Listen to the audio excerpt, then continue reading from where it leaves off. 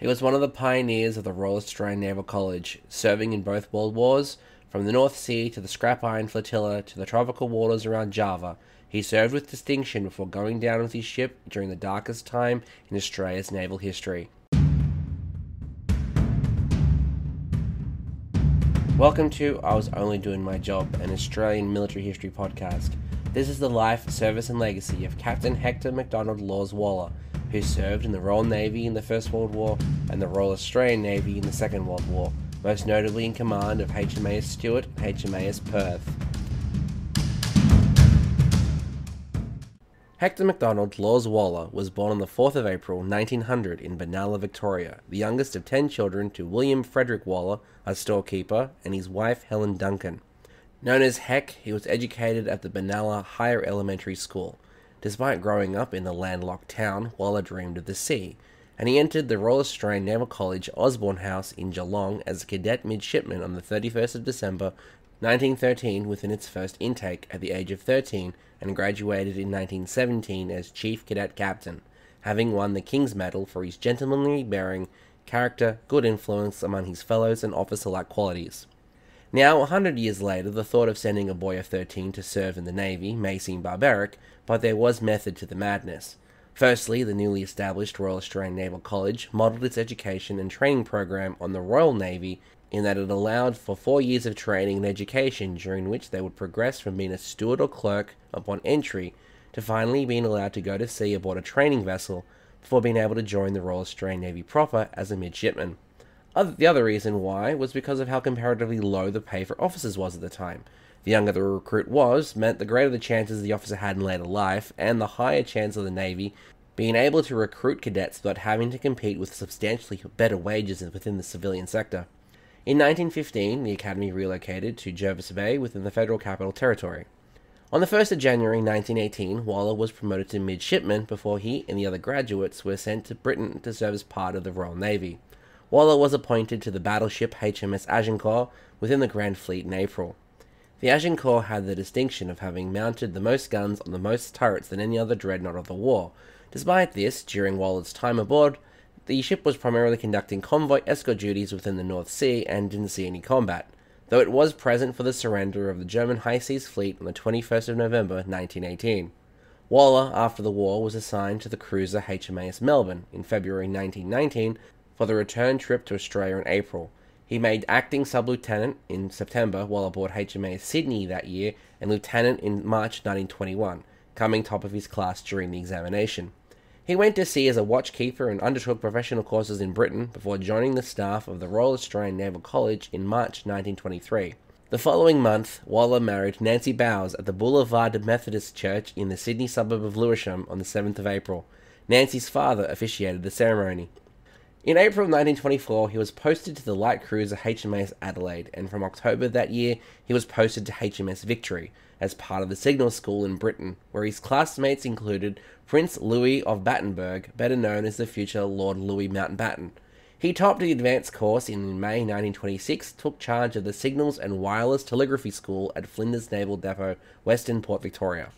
In 1927, the Wallers welcomed their first son Michael on the 10th of November, and the following year, in 1928, Waller was posted to Britain aboard the destroyer leader HMS Broke as a signals officer, though it is unclear if his family joined him or stayed in Australia. When the Royal Australian Navy was raised in 1911, Australia was the only dominion of the British Empire at the 1909 Defence Conference to agree to privately fund the formation of a naval fleet unit, what we now would call a battle group. While in peacetime these ships would operate as an independent naval force in its own right, controlled by the Australian government, it was understood that in times of war, operational control would be reverted to the British Admiralty. Because of this and the fact that Australia required all of its warships from British dockyards, it looked to the Royal Navy for mentorship, support and senior leadership. Due to this, it was fairly common to have promising young officers and sailors posted to Royal Naval vessels to gain experience in larger fleet movements and training in the handling of larger and more sophisticated vessels, especially during the interwar period as the Great Depression severely affected the operational capacity of the young Australian Navy. Waller's posting aboard the Broke was the longest of his career to this point, and in 1929 resulted in his promotion to lieutenant commander. In July 1930, Waller would return to Australia to serve as Squadron Signals Officer aboard the flagship of the Australian Squadron, the heavy cruiser HMAS Australia. By this stage, he had earned a strong reputation for his work with communications, and over the next 2.5 years, Waller spent time in both seagoing and shore postings. The Wallers welcomed their second child, John, on the 5th of February 1934, and in June that year, Waller would be promoted to Commander and appointed the Executive Officer of the Royal Australian Naval College, which had been moved temporarily to the Flinders Naval Depot due to the effects of the Great Depression on the defence budget and rising operational costs on the original Jervis Bay facility, which lacked land access and required supply by sea. In the latter half of 1936, Waller spent 6 months attached to the British Admiralty's Naval Intelligence Division before taking up an exchange posting as Executive Officer of the repair ship HMS Resource in March 1937. From the 23rd of November 1937, an important event in his military career took place, and he received his first sea command when he was appointed Commanding Officer of the Destroyer HMS Brazen. Like most specialty officers in their first commands, he had initial difficulties in his ship handling capabilities, though fortunately for him, the following 14 months included Brazen monitoring the Spanish Civil War from the Mediterranean Sea, which allowed him to hone his craft as Brazen protected British shipping and rescued crews of sinking ships. By June 1939, Waller returned to Australia to take up the post of Director of Signals and Communications in the Navy Office in Melbourne, and this was his position at the onset of the Second World War. Afterwards, he was posted to HMAS Stuart, an obsolete destroyer leader, as its commanding officer. In this post, he was also in command of 4 other destroyers, the HMAS ships Vampire, Vendetta, Voyager, and Waterhen. A destroyer leader was a naval designation of the late 19th and early 20th centuries for a larger destroyer with sufficient capabilities, equipment, and staff capable of coordinating the actions of groups of similarly armed vessels. The ships were en route to the Royal Navy Fleet Base of Singapore when it was decided that Waller and his ships would become the 19th Destroyer Division and be sent to the Mediterranean. When they arrived in Malta in late December, they made an immediate positive impression on the senior Royal Navy commanders. In particular, Waller gained the respect of both Commander-in-Chief Admiral Viscount Sir Andrew Cunningham and Vice Admiral of Destroyers Baron John Tovey. As soon as the 19th Destroyer Division entered the Mediterranean, German propaganda minister Joseph Goebbels ridiculed the Australian ships, labelling them a consignment of scrap iron, and mocked them for their lack of size, speed, and armament. While he was intending to mock the 19th Destroyer Division, he wasn't wrong. These ships were entering a theatre of war where the most advanced aircraft and warships were at play, and while they were struggling to keep intact, having been built at the end of this last World War. But one thing that Goebbels failed to take into account, just as he did when Lord Haw Haw labelled the Australian defenders of Tobruk the following year as rats, was the Australian penchant for reclaiming the denigrating remarks from others and wearing them as badges of pride. Admiral Cunningham, in a message read to Australia's House of Representatives, reiterated the Australian sentiment in his comments: "Nobody will appreciate the scrap better than the officers and men of the Australian destroyers." However, the other thing that Goebbels neglected was the mindset of these men, who took the taunt and happily christened their ships the Scrap Iron Flotilla. They took the insult of Hitler's most zealous follower and made it their own, uniting the ships against the odds. The Scrap Iron Flotilla's primary role was to escort ships throughout the Mediterranean to ensure that the sea lines of communication remained open for the various Allied forces. And it was here that Waller's initial issues with seamanship aboard Brazen seemed to have been resolved, as it was his command of Stuart that gained him praise from his superiors when the vessel assisted in the salvage of the disabled tanker Trocas. He was recommended for accelerated promotion in March and would be appointed to command the 10th Destroyer Flotilla in May, which included the Australian vessels along with 4 additional modern Royal Navy destroyers. On the 10th of June 1940, Italy entered the war alongside the Axis countries, which at the time consisted of Germany, Japan, and other smaller nations. This shifted the Scrap Iron Flotilla's primary role to searching for minefields along the North African coast. 2 days later, Stuart inadvertently found one of these off the port of Alexandria by steaming straight into it. Stuart then led various ships through the minefield while awaiting the arrival of minesweepers to remove the obstacle. With many narrow escapes, it was a slow and nerve-wracking work, and when the minesweepers were sighted, the tension was relieved. Apparently, it was common at the time to have Waller dispose of mines himself by personally blowing them up by using a rifle and armor-piercing bullets, though I suspect this might have been more concerning than anything else. On the 21st of June, Stuart bombarded the Italian fortress of Bardia, and by the end of the month, Waller had been finally promoted to captain. One of his first actions as a newly minted captain was the participation in the indecisive Battle of Calabria, which, while both Italian and British forces declared victory, was effectively a draw, though it does go down in history as the first pitched battle between naval forces of the Second World War. On the 17th of August, the Scrap Iron Flotilla bombarded Fort Capuzzo, Italian seaplane base in the Gulf of Bomba, the following week. In September, he was awarded the Distinguished Service Order, or DSO, for a variety of actions, including his attacks on U-boats off Alexandria on the 14th of June and 1st of July, which in both cases resulted in damage to the submarines. The citation also noted his performance of the extremely valuable and hazardous work in locating and marking minefields, particularly those off the coast of Alexandria by submarines. By skillful handling and with enormous courage, Waller had not only extricated his ship from the dangers, but also plotted the positions of the mines. Waller's citation continued. In addition to his gallantry and exemplary conduct on these occasions, the success achieved by the destroyers of the 10th Division, which had been under his command since commissioning earlier in the war, is a measure of its inspiring leadership. The same month, Waller transferred command to HMAS Vampire, while Stuart underwent refit. In September, Stuart attacked the Italian submarine Gondar, forcing it to surrender. In recognition for his achievements in the war to that point, in December of 1940, Admiral Cunningham gave Waller command of the newly raised inshore squadron, which comprised of destroyers, minesweepers, and auxiliaries, including one of the 2 remaining British monitors in service.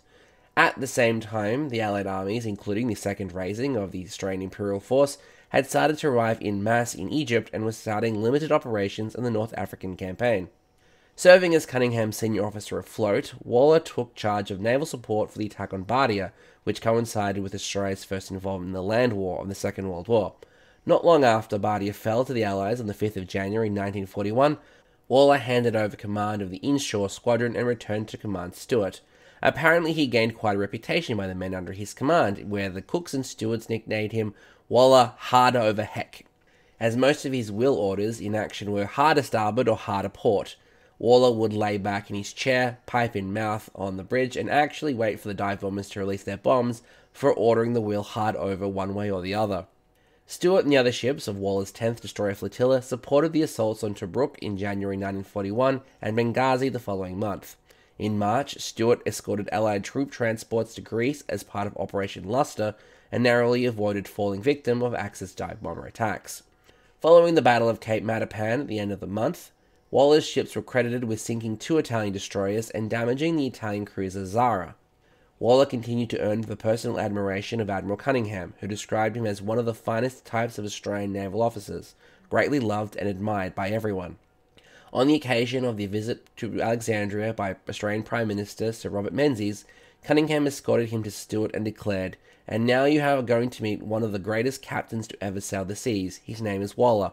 According to author Ray Parkin, who began writing while as a prisoner of war, Andrew Cunningham and Hector Waller were cast from the same mould. Men would follow them, suffer, and be glad about it.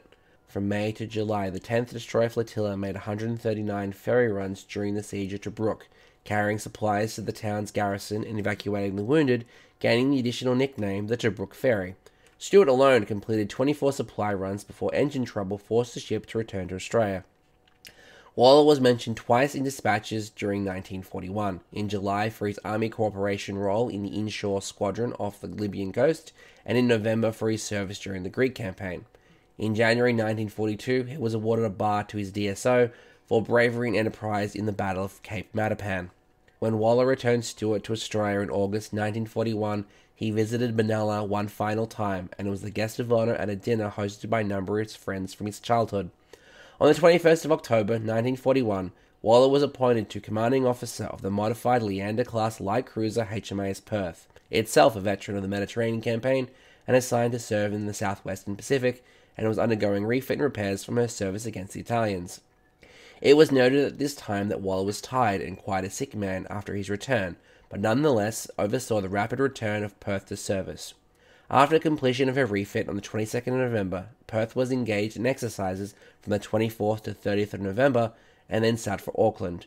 She carried out patrols, escort duties, exercises and manoeuvres during December of 1941 and January 1942, visiting New Caledonia and New Guinea as Japan entered the war on the side of the Axis powers. At this time, Perth was assigned to the American, British, Dutch, Australian Command, or ABDA, to defend the Dutch East Indies and set sail for Batavia on February 15, the same day Singapore fell to the Japanese. Perth arrived on station on the 24th of February and was attacked by Japanese aircraft over the next 2 days, without sustaining any damage.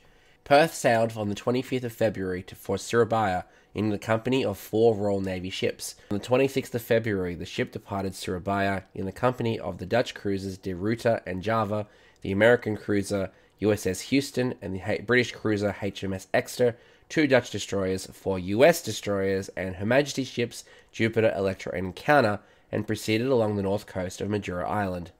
During the night of the 27th to 28th of February, the 14-ship Abta force engaged a Japanese naval force in the disastrous Battle of the Java Sea. 5 Allied ships were lost during the action, and Perth and Houston were lucky to survive. Low on ammunition, Waller made the decision to withdraw in the night of the 27th, accompanied by her sole surviving consort, USS Houston, under the command of Captain Albert H. Rooks. Waller's action contravened the orders of his Dutch superior, Admiral Conrad Helfrich, to continue action whatever the cost till the better end. But Waller, of all people, knew the difference between gallantry and suicide, and both the combat experience and the moral courage to make the distinction. There can be no doubt that his action was correct.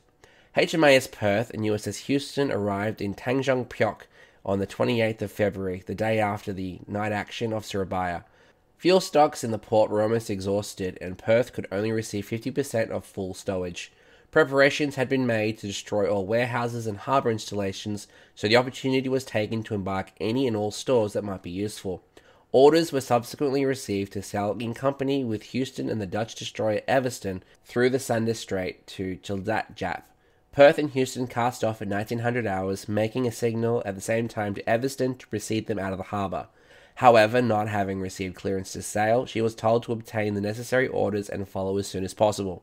The harbour entrance was soon passed and course set for the Sunda Strait. Houston was stationed 5 cables astern of Perth. Shortly after sailing, Perth received air intelligence of an enemy force stated to consist of 10 transports escorted by 2 cruisers and 3 destroyers, sighted at 1600 on the 28th of February, 50 nautical miles northeast of Batavia, proceeding on an easterly course.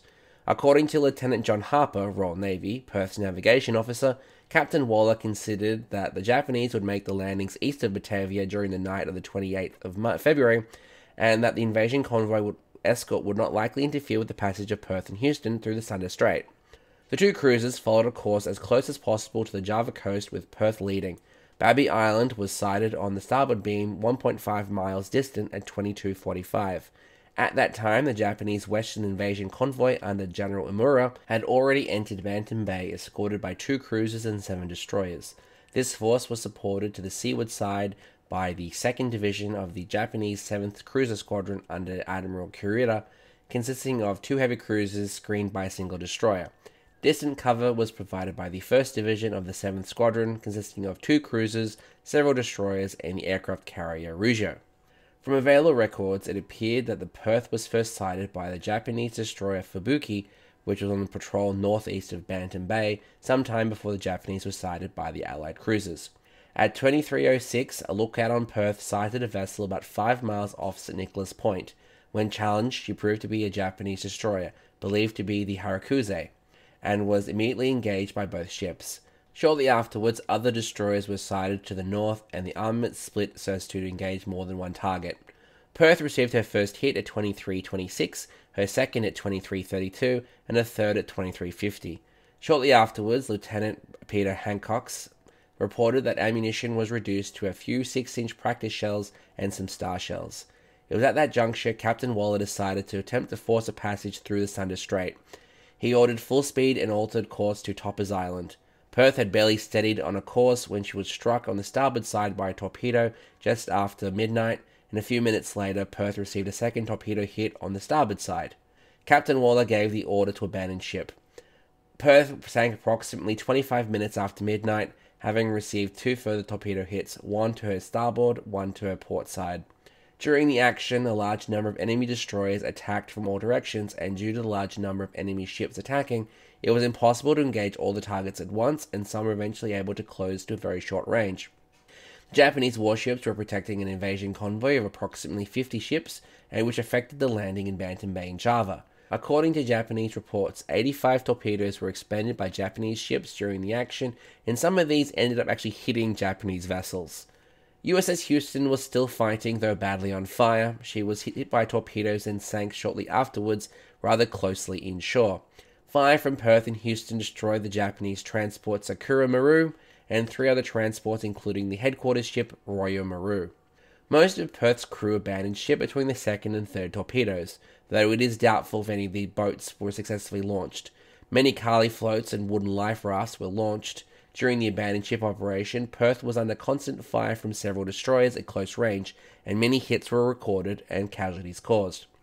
Many were killed or wounded in the water by the explosion of the last 2 torpedoes and the shells exploding in the water. One of Perth's survivors later wrote of the last sighting of Waller. Captain Waller was last seen with his Mae West life vest blown up at the front of the bridge, looking down at the silent guns. Shortly afterwards, the bridge was seen to receive a shell, and Perth's captain must have been killed instantly. At the time of her loss, Perth's ship's company totaled 681, comprising 671 naval personnel, 6 Royal Australian Air Force personnel for operating and servicing the ship's aircraft, and 4 civilian canteen staff. Her ship's company numbers were also increased to include a number of men that had been destined to join HMAS Hobart on the 24th of February, but were unable to be transferred as the ship was under attack by aircraft. 374 naval personnel, including Captain Waller, 3 Royal Australian Air Force personnel, and 3 canteen staff didn't survive the sinking. 328 men survived overall. 4 naval personnel were known to have died offshore on Java without having been taken prisoner. A further 106 men died in captivity. 4 sailors were recovered from captivity in September of 1944 when they were amongst prisoners of war rescued by a US submarine after the sinking of a Japanese cargo ship. After the end of hostilities, an additional 214 men were recovered from Japanese prisoner of war camps and repatriated to Australia.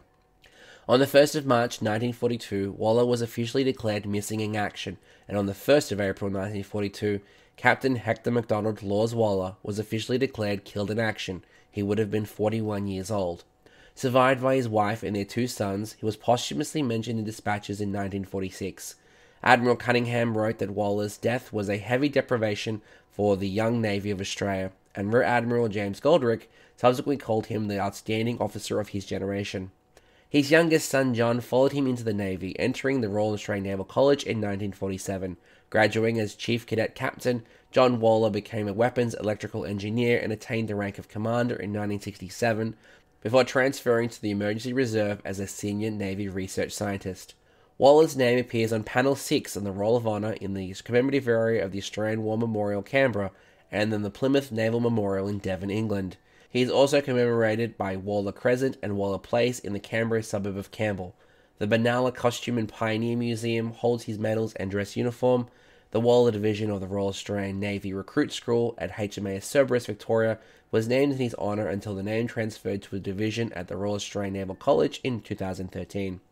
HMAS Waller, the third of the Royal Australian Navy's Collins-class submarines, entered service on the 10th of July 1999. The attendees included John Waller and surviving crewmen of HMAS Perth.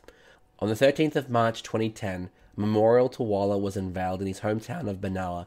In April 2011, he was one of 13 service personnel, 11 sailors and 2 soldiers, named by the Australian government for consideration as possible recipients of the Victoria Cross for Extreme Valour in Combat under the review by the Defence Honours and Awards Appeals Tribunal. Concluding its investigations in February 2013, the tribunal recommended that no further award be made to 12 of the 13 servicemen, but that the name Waller, among others, should continue to be used for Royal Australian Naval ships after the current bearer was decommissioned. Ordinary Seaman Edward Teddy Sheehan would be the sole person selected to be invested with the Victoria Cross from that review. Thanks for listening to the I Was Only Doing My Job podcast, a Doc Network production. This episode was written, produced, and audio engineered by me, Ross Manuel, with additional research done by Laurie Favell. I'd really appreciate it, and it would help out the show if you took some time to share this with a friend, or leave a review on Spotify, or Google Podcasts, or iTunes, or anywhere that you listen to podcasts, as it really helps other people find the show.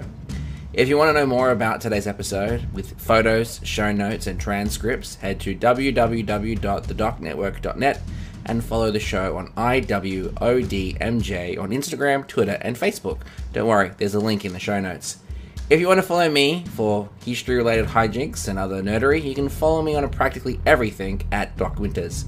Once again, thanks for listening and catch you next time. Bye!